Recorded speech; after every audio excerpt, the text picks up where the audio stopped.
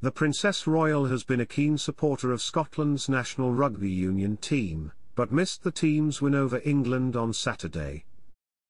Hello viewers, welcome to Royal Info Mate. Please make sure to subscribe and hit the notifications bell, so you don't miss any updates about the British monarchy. Instead, Princess Anne, 73, headed to Namibia, arriving on Saturday afternoon, according to a court circular.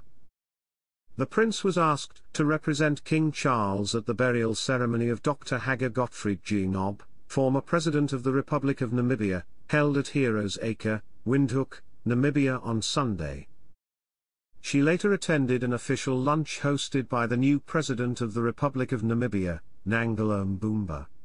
On Saturday, when she arrived, and paid a visit to Dr. Geingob's widow, Mrs. Monica Geingos.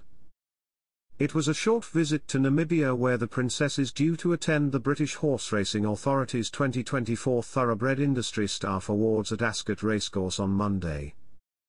Since the King's cancer diagnosis, Buckingham Palace announced on February 5, Charles has postponed all his public duties, but continues to work behind the scenes on the red boxes of state papers.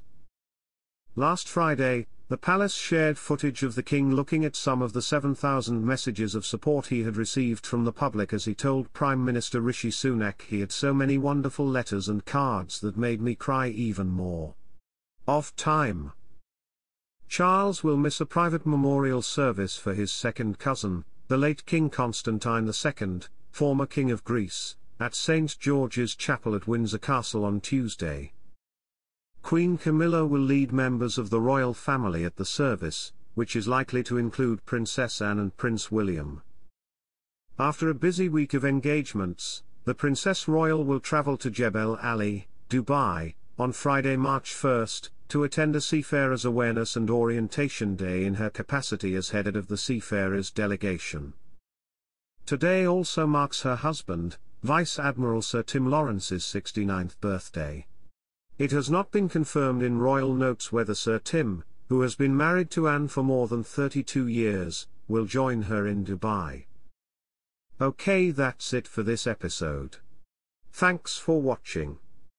Please don't forget to share your thoughts in the comments section below. Please like, share and subscribe for more.